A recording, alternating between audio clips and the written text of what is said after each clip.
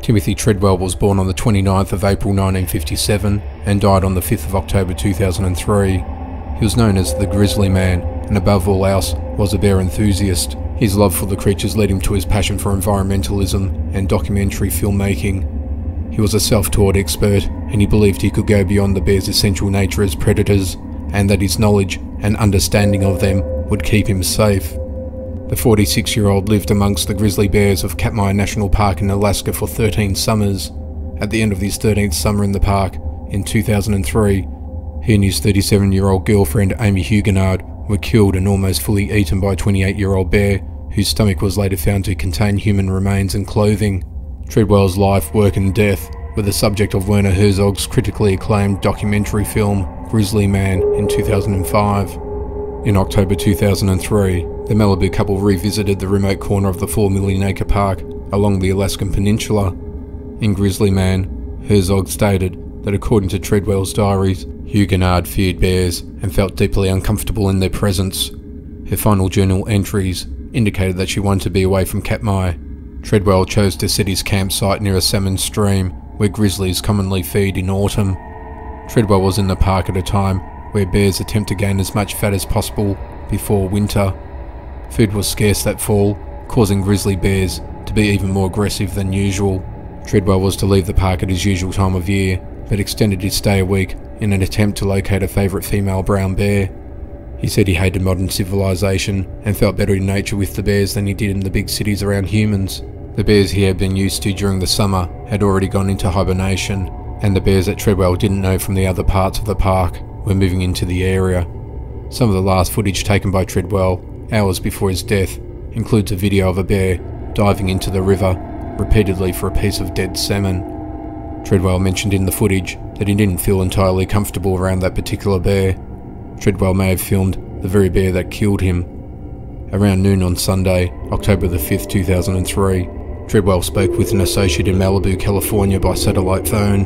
Treadwell mentioned there was no problems with any bears. The next day, on the 6th of October, Willie Fulton, a Kodiak Air taxi pilot, arrived at Treadwell and Huguenard's campsite to pick them up, but found the area was abandoned, except for a bear, and contacted the local park rangers. The couple's mangled remains were discovered quickly upon investigation. Treadwell's disfigured head, partial spine, and right forearm and hand, with his wristwatch still on, were recovered a short distance from the camp.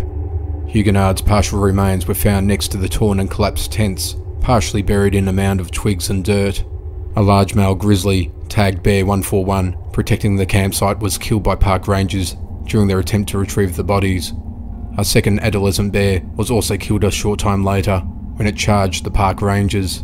An on-site autopsy of Bear 141 revealed human body parts such as fingers and limbs.